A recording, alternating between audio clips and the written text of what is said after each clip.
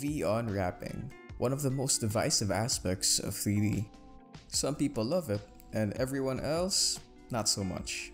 In this short little intro, those were all assets from the 3DB asset library, but the twist here is that most of them were unwrapped inside Substance Painter. In this video, we'll be taking a look at Substance Painter's Auto UVs feature and find out the answer to the age-old question, can we finally skip UV unwrapping?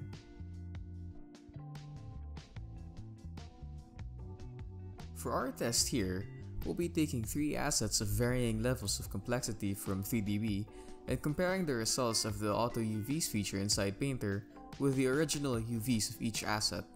Then we'll texture them inside Painter and figure out whether or not this can be a feasible way of working for your projects. Before we get started though, let's first export our meshes. The easiest way to export the mesh without UVs is to select your mesh, go to Export, click on OBJ, make sure it's selection only, and then uncheck Include UVs, then click on Export.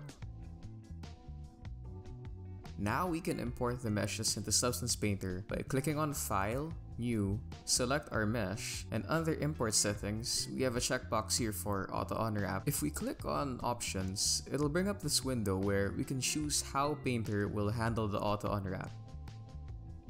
We have an option here called Recompute All, and that will basically ignore whatever pre-existing UVs we have on our mesh. In this case, I'll just leave everything as it is. Just give it a few seconds to unwrap and there's our mesh. For level 1, let's take a closer look at how the chopping board was unwrapped. It may be a simple mesh, but if we look at the UVs, it was unwrapped like this because in real life, the wood grains would follow along the edge like this. Let's try dragging in a wooden material here, and as expected, it's going to look really warped because of the way Painter unwrapped the mesh. To get around this, we can switch the projection mode from UV projection to Tri-planar Projection, and gotta say, this doesn't look that bad. Although there are still going to be some stretching when you look at it up close. If it's going to be an asset in the background, it's not really all that noticeable. But for assets like this, where a pattern needs to follow a certain flow like for wood, and considering how easy it is to just add seams in the corner for a small asset like this, Auto UVs aren't going to cut it. For level 2, we have a bedside table here with 2 materials, one for the body and one for the drawers.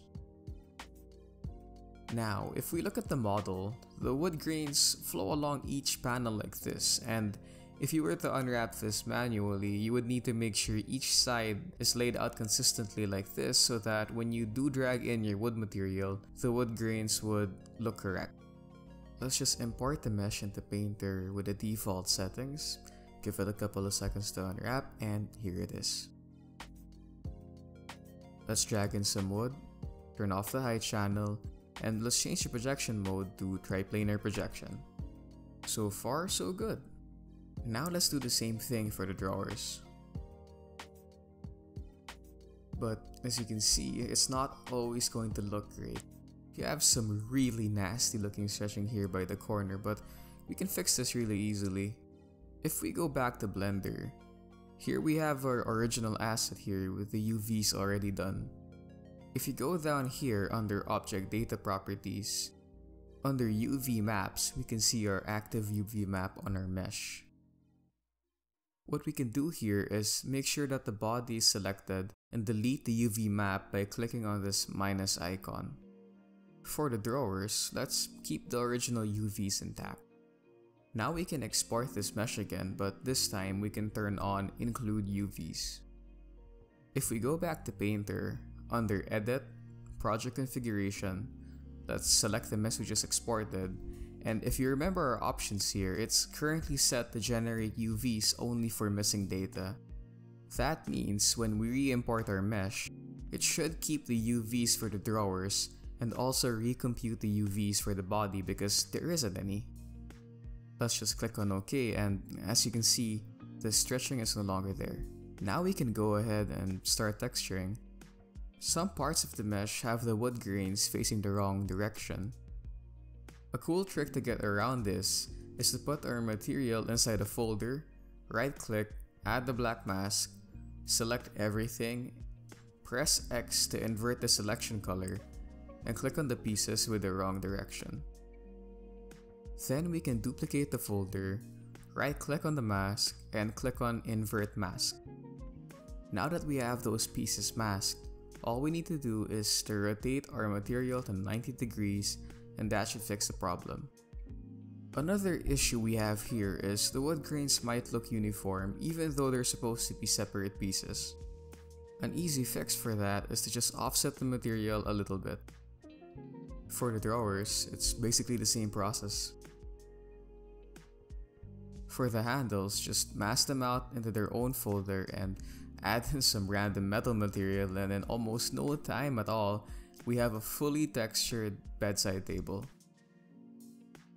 And finally, for level 3, we have a bed. For this mesh, let's try playing around with smart materials. Just dragged in some random fabric material and changed the relevant layers to Tri-planar.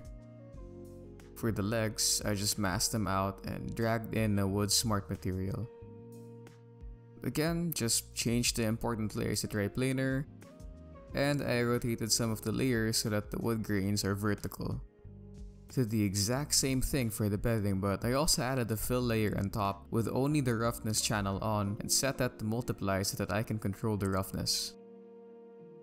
Finally, dragged in the fabric material on the mattress, set up the Tri-planar projection, and scaled it up quite a bit, then changed the color to white.